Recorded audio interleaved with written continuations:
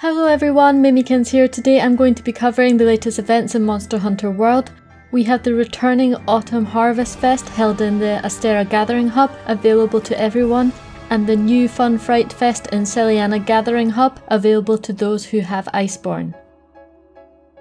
There are many exclusive items to collect during this time, specific to each fest, as well as various new and returning event quests. These events are running between Friday the 16th of October to Thursday the 5th of November. Make sure you log in each day during the event to collect a login bonus of extra lucky vouchers, autumn harvest tickets and harvest fireworks.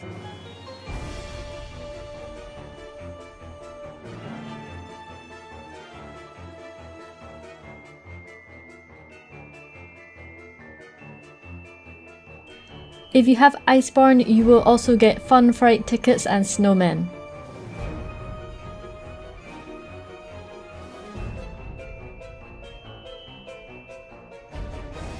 There's also sales at the facility, special meal platters and extra rewards at the Steamworks. I have managed to get so many jewels I needed from the Steamworks during these fest events. Also, if you've been away from the game for a while, the jewel melding options at the Elder Melder have been expanded with new jewels and ones that were quite core to some builds such as Guard Up. The Autumn Harvest Fest held in Astera Gathering Hub, you will need to zone in to unlock some of the following items. The limited time Handler's Mischievous Dress, this is only available during the event unless you purchase it from the cash shop.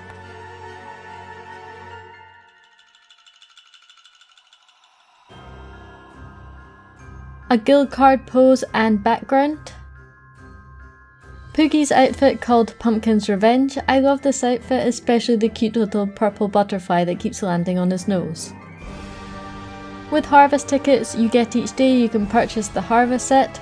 There's a high rank and a low rank version. A few pieces may be useful if you have the base game. I think I used the waist on a bow build before, however if you have Iceborne you probably won't use any of it and it's just a collection piece. It does have slightly different colour scheme for the layered armour. The armours have a yellow inline while the layered has purple. When I got this armour it was a delivery quest, but they've since moved layered armours to the smithy. This is one of the outfits I actually think male characters have a better design for.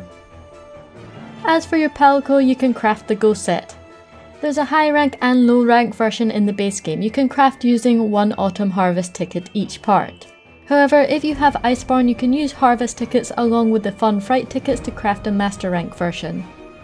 It's a cute outfit and of course Dee recommends you craft it. She's currently wearing the body weapon with the rose head set to be dressed up as a spooky doll. Although she says she likes pumpkin head but just wanted to stand out for trick-or-treating.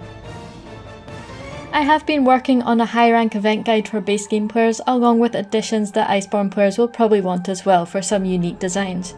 However, the next set of items in this video are only for Iceborne players. The Fun Fright Fest is the Iceborne celebration held in the Celiana Gathering Hub. This one is completely new for everyone. Here's the guild card pose and title you can get from participating in the event. The main tickets from this event are Fun Fright tickets and VIP Fun Fright tickets. You can also dress your handler up in this outfit during the event, but you'll need to buy the DLC if you want it as a permanent feature. If you zone into both gathering hubs during the fest, you can pick whichever costume you prefer.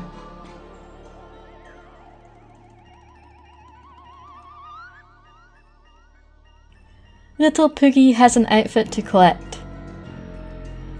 The Spectral Swine, available during this event to add to your collection. The Frankie set for your Palico. This is super cute and if you look closely you can see your Palico's face inside the opening mouth. I love that the little patches are cat themed. Even the little ball and chain weapon has cat ears and glowing eyes. The Demonlord armour set for your hunter.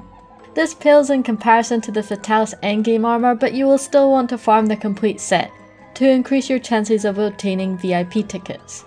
These drop at the end of hunts, from SOS groups to even short gathering quests. I do have a guide on the channel with some short quests I like to complete if you're interested.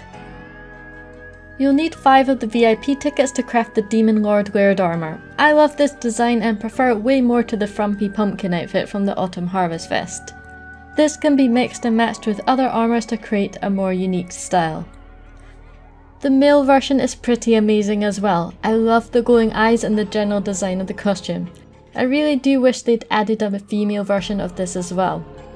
I think these new Fright Festilared armours have to be in my top 5 favourites. You can unlock pendants for your weapon. The first one requires 3 Fright tickets. Then you can get additional colours from the VIP tickets costing 2 each. These are more of an effect rather than a pendant hanging off your weapon.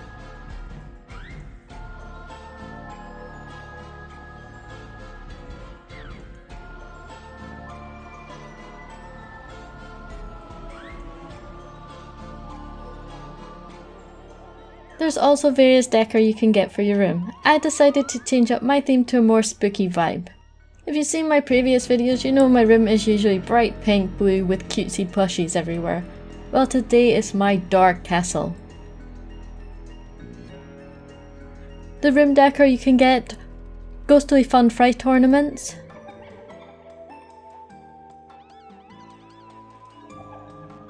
glowing Fright ornaments. The rugs here are actually from the Resident Evil collaboration event, but I think they look perfect for this setup.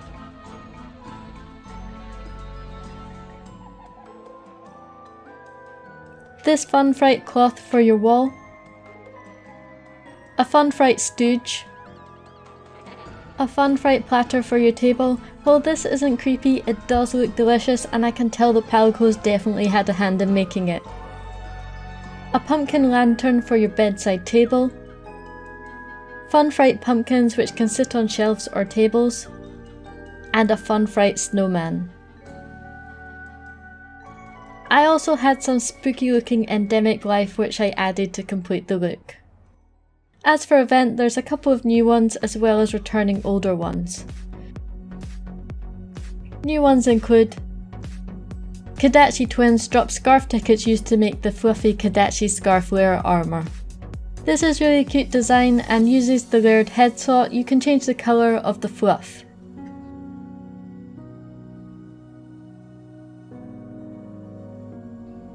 Tears from Nirvana drops blank bandanas used to craft the skull scarf layered armour.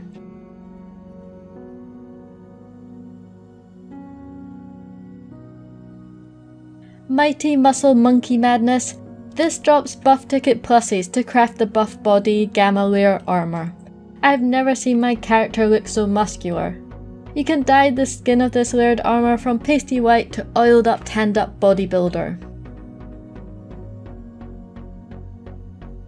The Place Where Winter Sleeps. This is a fight against an arch-tempered Volcana dropping Volcana tickets, which can be used to craft the Rime Guard gamma armour. This armour has a lot of skills and slot options. I do see it being useful in certain builds even with the juicy stats that Fatalis armours offer. You can craft the layered Volcana gamma armour, as well as getting the final level on the Master's Charm for Critical Eye, taking it to level 5, and also the Earplug Charm to level 5. That's a full set of earplugs in just the charm slot. A Farewell to Zinogre. This drops Zinogre tickets which are used in conjunction with other items to craft a whole range of layered armours. You'll need Zinogre tickets combined with the other event items usually required for crafting the armour. For instance, the Clockwork layered armour set uses Zinogre tickets as well as Steam tickets which you get from the Steamworks. You can craft both the alpha and beta versions. The Wyverian Ears layered head, the Pearl Spring layered head,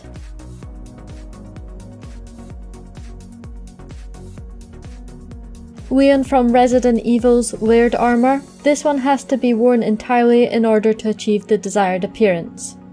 In addition, this quest drops giant dragon vein coal used to create extra fuel at the Steamworks.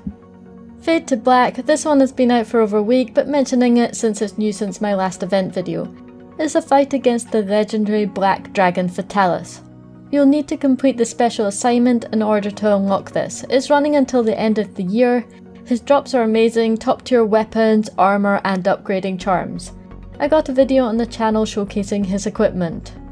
There's also the USJ Master Rank event quest Shine On Forever for the Azure Star-Lord set and Azure Era Palico equipment, as well as the Ballet of Frost for the Azure Age armor set and upgrading the bow. Both these quests have overlapping materials from the older high rank USJ quests, which I've explained in more detail in another video. So if you haven't got these yet, feel free to check it out. There's also Master Rank Taroth, which is available until the 23rd of October. Then it's being rotated out to make way for the Safi Jiva Siege for the second half. I have guides on YouTube for both these events if you need them. I'm just including my Master Rank events that were in the last video for people who may have missed out. It contains all the unique items you can farm from events. The Frostfang Barioth, who was first available on the 7th of August, he has 2 armor sets which are viable for endgame as well as many ice-based weapons to collect. I have a video up on YouTube with a full armor and weapon showcase. I will leave links in the description. The Evening Star and the Dawn of the Death Star, these are fights against Elatrian and they alternate daily. This quest is running till the end of the year. Currently it is the only way to initiate a fight against Elatrian after defeating him in the special assignment. He also drops a lot of top-end equipment and weapons. If you would like to know more about this, please check out my Elatrian Made Easy video, which showcases all the rewards and builds I found useful. There are other returning events which you should collect. Some have new layered versions available. Fetching Light Pearls. Complete this quest to get Herbivore tickets to create the Pelby layered armor head.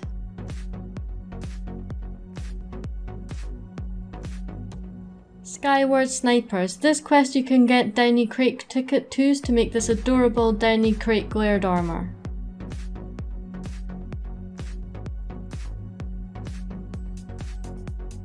A fish to whet your appetite. Complete this quest to get special materials for making the Whetfish saber jewel blades. You can also use a ticket to use this as a layered weapon. Camouflage. This quest drops Herbivore tickets used to make Aptonoth layered armor.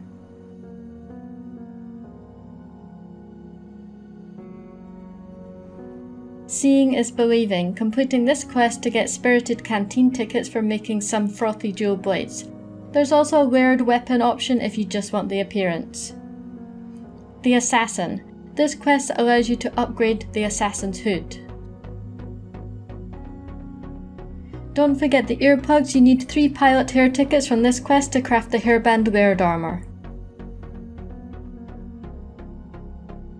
Monkey Business. 3 gold spring tickets from this quest will let you make this super cute gold spring layered armor.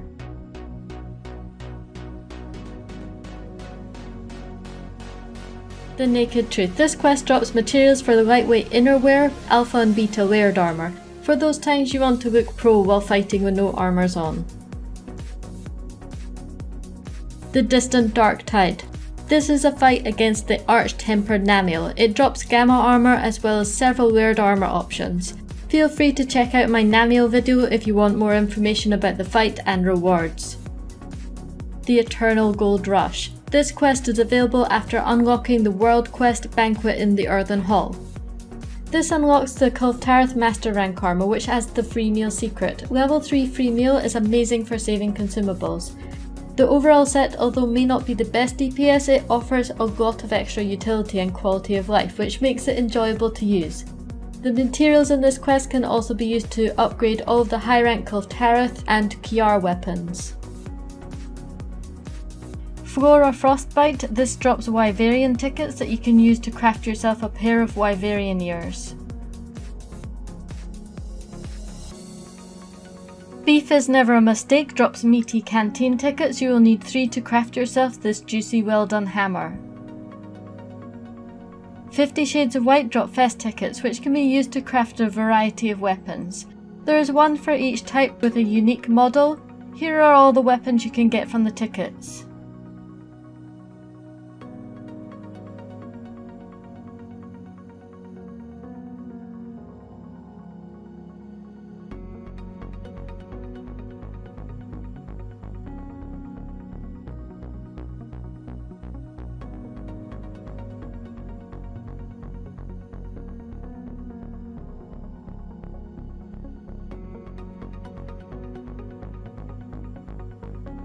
A Shocking Climates drops Unity symbols. These can be used to craft new items such as the Space Lord hammer, as well as upgrading some of the previous event items into Master Rank versions.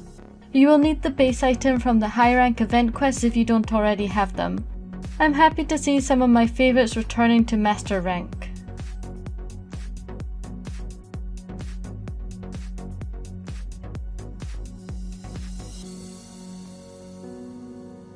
This quest also allows you to get things for your Palico. There is a Master Palico Mega Man set, a Master Rank version of the Moogle set from the Final Fantasy XIV collaboration, a Master Rank Decor set from the Witcher collaboration, this adorable little conductor Palico outfit, known as the Maestro set, the classic Palico set from the original Monster Hunter. This doesn't come with a headpiece, but you can equip any other head with it.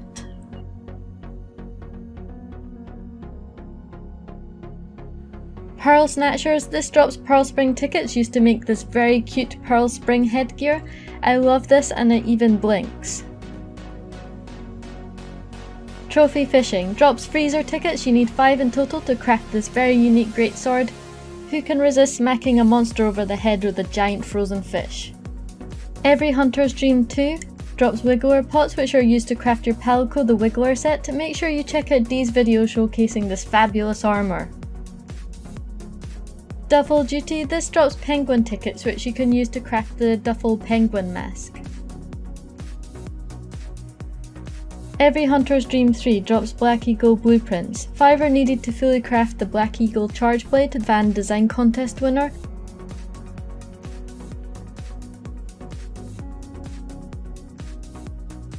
You can also upgrade the Wyvern Ignition to Master Rank version using 2 tickets.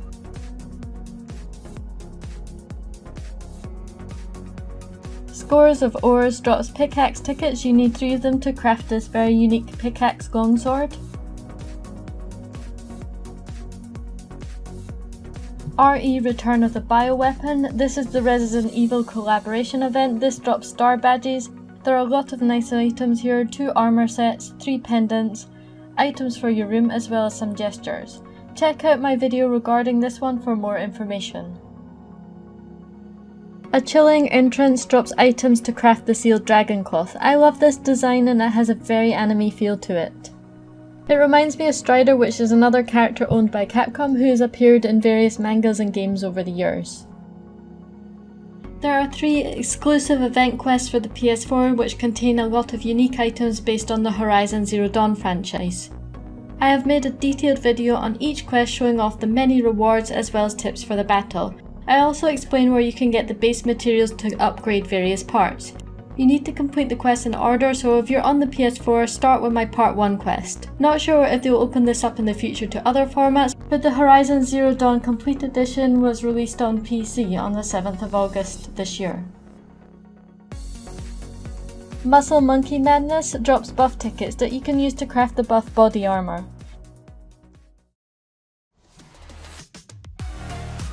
Thanks for watching. Please support the channel by liking and subscribing, and I'll see you next time.